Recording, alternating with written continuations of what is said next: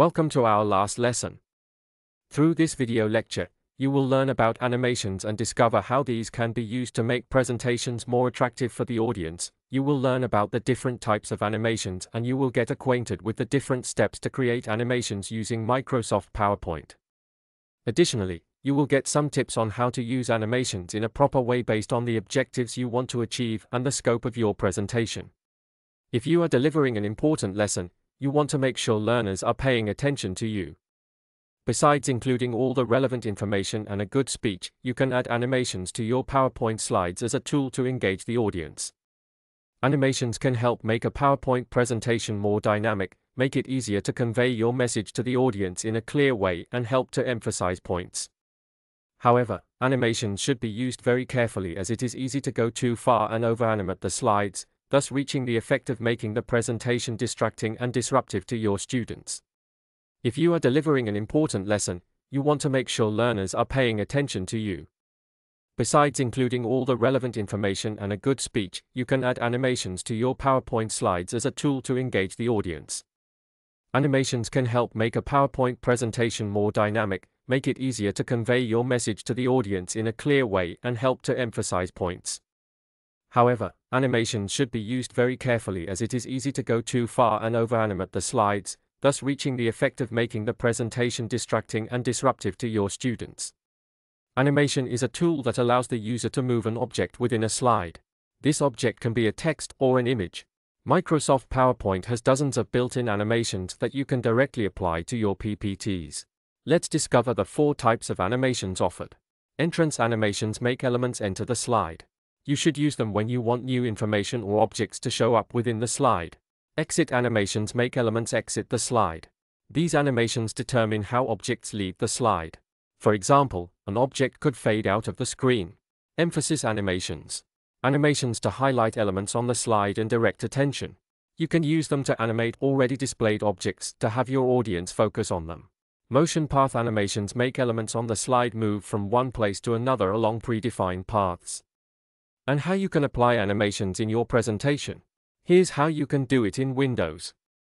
Open the PowerPoint presentation that you want to edit and select a specific slide. Now, click on the object that you want to animate, select the Animations tab at the top menu bar, and click Add Animation.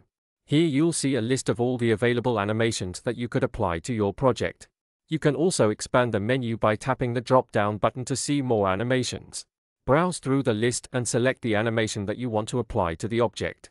Keep in mind that the animation that you've selected will only be applied to a single object. Once you've applied the animation, tap the Animation pane button.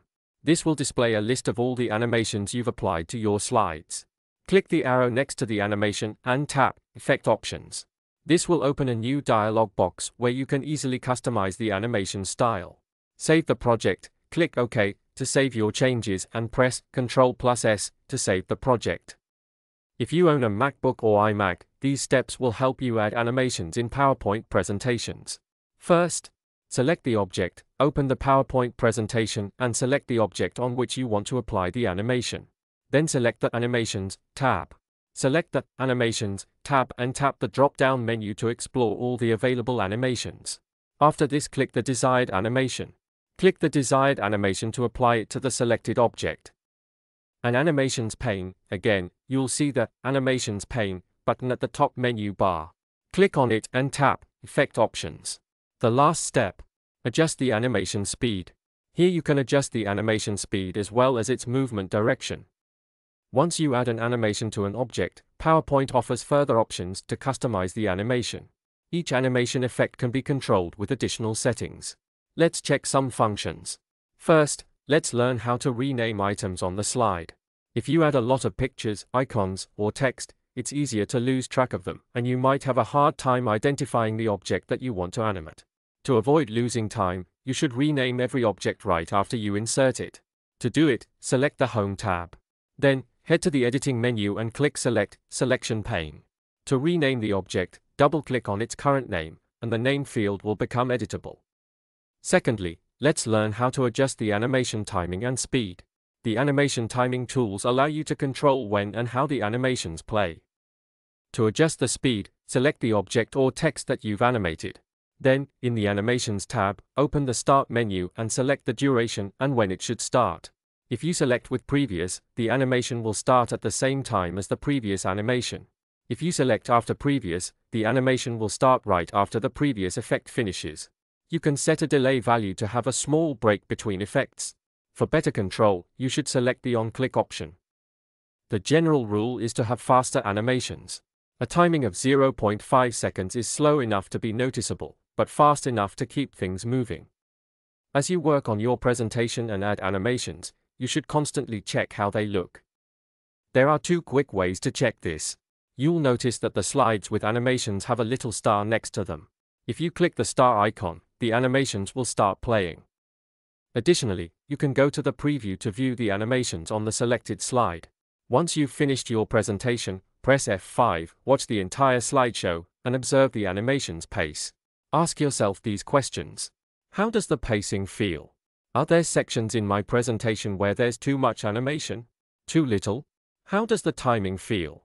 Reviewing your presentation is a final, yet essential check step which ensures you that animation effects are working exactly right.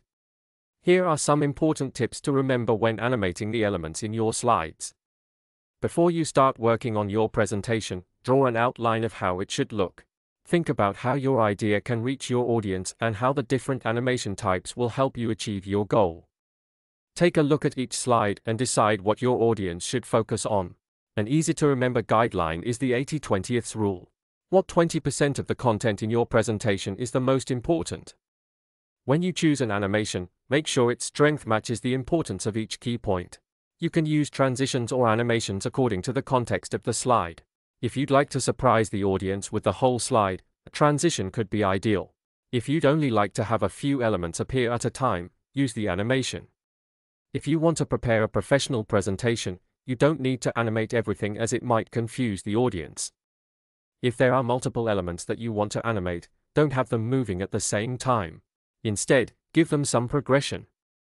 Also, having too many transitional animations will distract your audience from the idea that you're trying to share.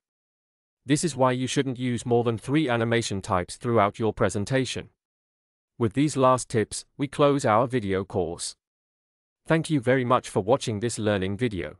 If you like it, you can continue following us on YouTube or our other channels, such as Facebook or the official website of the project VIDEOTEACH at videoteach.eu.